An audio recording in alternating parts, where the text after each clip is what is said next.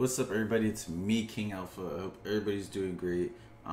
Just so you guys know, I am streaming games like Auto Chess. Probably going to be streaming other games on Streamcraft. It's going to be in my description below, but I'm still not going to, stray away from YouTube. I'm still going to be doing videos on YouTube, but just probably not as much streaming. Regardless, let's just get into the main part of the video. If you do want to follow me on Streamcraft and use the link below, I would really appreciate it. It'll help me out in the long run, and also help you out. Anyways, let's get into it. So, I got Alexander the Great. Alexander the Great is one of my favorite heroes, by far, just compared to history, not really like in the game. In the game, I haven't really had or had the chance to really use him much, but honestly, he seems like a great hero. I'm going to go over his skills first, and then I'm going to go over his talents and what you should really focus on, and etc, etc. I will say this for the main bit of the video. It is very challenging to get Alexander the Great because of the fact that you can only get him through the Wheel of Fortune. If you don't get him with the Wheel of Fortune, or you don't roll a lot of times, you actually won't be able to get Alexander at all. And it can take you a while in order to even expertise him because of the fact that, most of the times you get a lot of his sculptures through that Wheel of Fortune. Regardless, Alexander the Great, he's an other / world conqueror. Obviously, he was back in the Macedonian era and all that. And in regards to what I love about him is that he kind of connects with like Leonidas, heroes like that, Leonidas, Julius Caesar, that type of era. I always loved that type of history era, and honestly, it's just great to even have this guy. Let's go over his first skill, which is really interesting and really, really good. Is Shield of the King. Alexander the Great puts up a powerful shield, damaging factor of 1,200, which is really good, for 4 seconds, and at the same time puts up a second, smaller shield for the nearby friendly army with the lowest percentage of troops remaining. Damage factor of up to 600 for 2 seconds. So basically, it's a really cool animation. I've seen it. That you put up a shield of up to 1,200. Obviously, at level 5. At level 1, it's very, very low, and it's kind of almost useless. But at level 2, it's almost the same as if you're having a shield of Charles Martel, which is really great. But obviously, Martel does a different type of damage bonus, where Alexander is more of that support type, where he also shields someone else that's an ally that has a lower health, lower percentage of troops obviously remaining. Let's go into his second skill. His second skill is Lead the Charge. Passive skill, which is while Alexander's troops are on the map, they are immune to all damage reduction effects. Furthermore, all regular attacks have a 10% chance to deal additional damage factor of 800, this is at level 1, to the target, and reduce target healing effects by 10% for 5 seconds. So obviously at level 5 you can get up to 1,700 direct damage effect and up to 30% healing effect reduction. So first off, you do get the immune to all reduction effects. So basically someone reducing your speed, reducing your damage, or anything like that. This is a passive skill. There's no chance. Well, it's a It's a 10% chance for the dealing additional damage and stuff. But in regards to that, you're immune to all damage reduction effects. So so that doesn't mean March speed. Sorry, kind of screwed that up. But it doesn't mean March speed. So basically, for example, if Richard the First basically comes and does his little, what is it called over here, where it does damage reduction.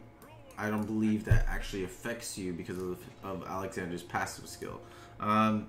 Let's go into his third skill. Frontline Commander increases infantry units' march speed by 10% and attack by 10% while troops are on the map. Obviously, at level 5, they both go to 30, which is amazing. It's really good, and honestly, I just love it. It's obviously he's an infantry versatility and attack commander, which it's going to be a bit interesting to mix up his talent tree with, in a way. Anyways, going into his last skill, attack is increased by 20% when the shield is down. When his shield is activated, the bonus changes to defense by 10%. So basically, when the shield is up, I mean, when the shield is down, you get basically an attack when at level 5, it gives up to 40%. That is huge. That is huge bonuses, especially if you have really good stats, you know, good technology and everything, good alliance tech. This could be really good.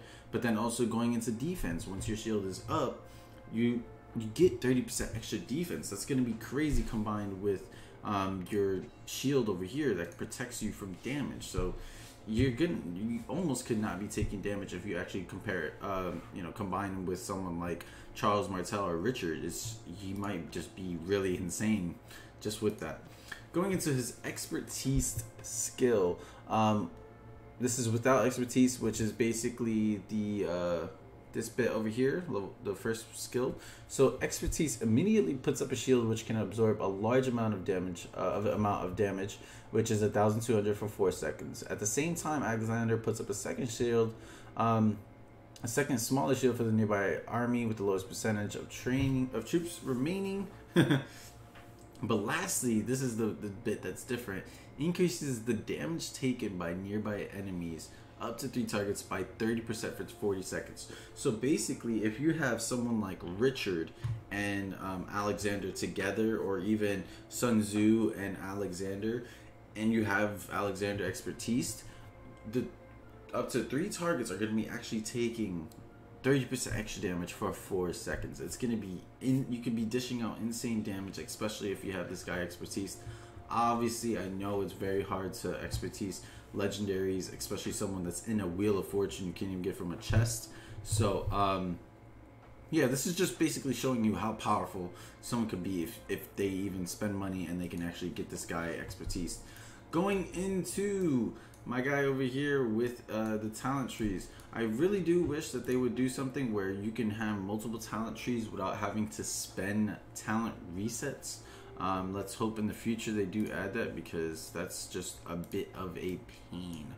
Honestly, I only have Alexander at level 30. I've been focusing on my other commanders that I need to actually level up, because right now I'm only using Alexander as my secondary commander due to the fact that first off, he's level 30, and then number 2 is that he only has 1 skill that's maxed out and the rest are just level 1s. So, you know, I'm just basically using someone like Sun Tzu, for example, first, and then him, because of the fact that Sun Tzu is higher level, has better skills leveled out.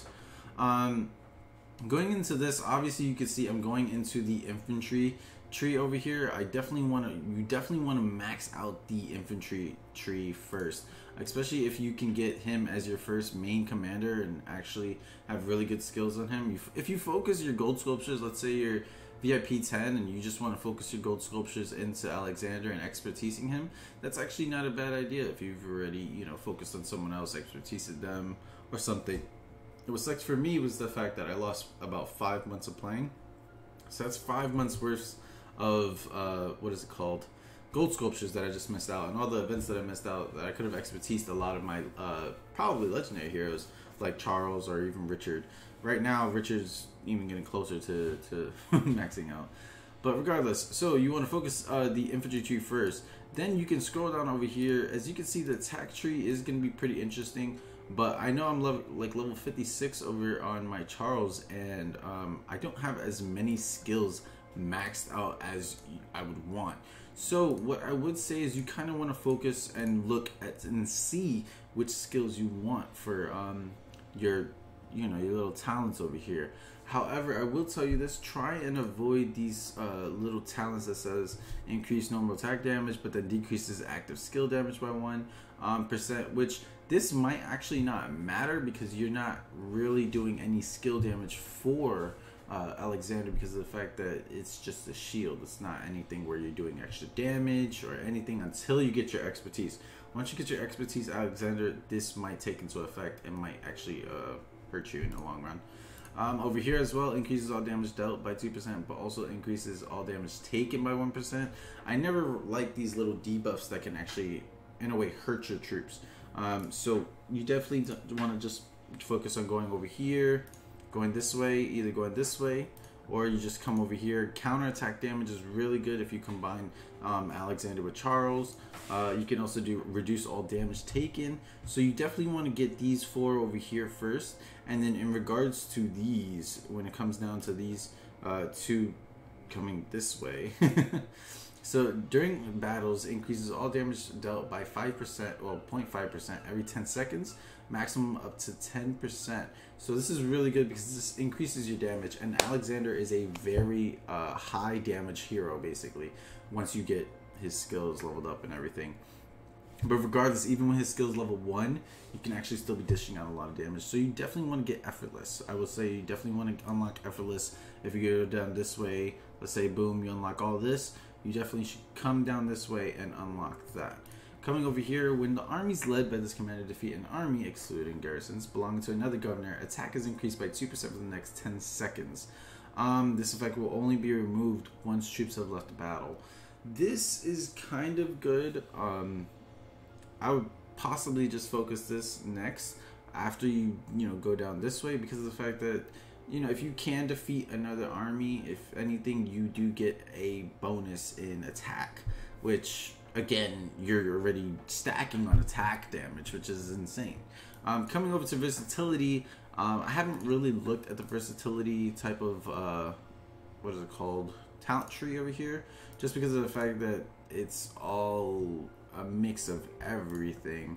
And I wouldn't even, to be fair with you guys, I wouldn't even try and go down this way because of the fact that versatility is a mix of gathering, attacking a city, barbarians. It's not really worth it. So you definitely want to max out infantry, then focus on your attack over here.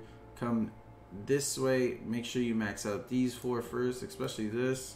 Max out these 4, and then come down this way. Also, I just want to say this, if you can also just put 1 talent into this, and you do get 0.5% infantry defense, which is still pretty good for your heroes, because that's an extra stat. It's any stats that you can add onto your heroes in a fight is just going to be great for them. So anyways guys, I hope this video did help out with getting, understanding Alexander, what you should do with Alexander for your talents if you're going to use him. Even if you want to use him at 1111 level, like 1111 levels, that's fine. I honestly use Alexander just because of the fact that, yeah, I do have his first skill at level 5, so just, it all equals out. It's fine. I would love to get his frontline commander up, but it is what it is. Before I end the video, I just wanted to say the people that you should actually focus on, matching him up with is obviously infantry heroes, because he is an infantry hero himself, and he does have this little infantry buff over here as well. So match him with Charles, Richard, Sun Tzu. Then you come down over here, Aluji. You can match him up with Julius Caesar. Julius Caesar is a mixed leadership commander, so Alexander can be great with Julius Caesar as well if you do have him expertise.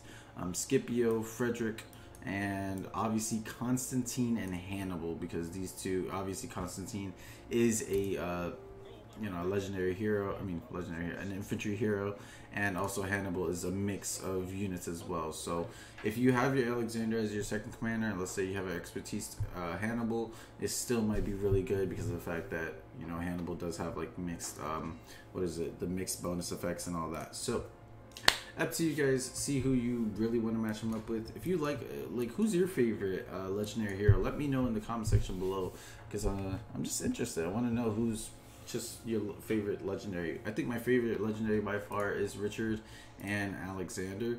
I love Constantine, but I haven't even been able to use him. But obviously Charles is one of my favorites as well, because of the fact that these guys, I've been using them ever since the second server I ever started. As you can see, I am 5-4-3-2, so hopefully when I get this leveled up, maybe it could go 5-4-3-3 or 5-5-3-2 or 5-4-4-2, etc. So anyways, I will see you guys later. Peace out. Let me know what you think about the video, and I hope this has helped you out. Deuces.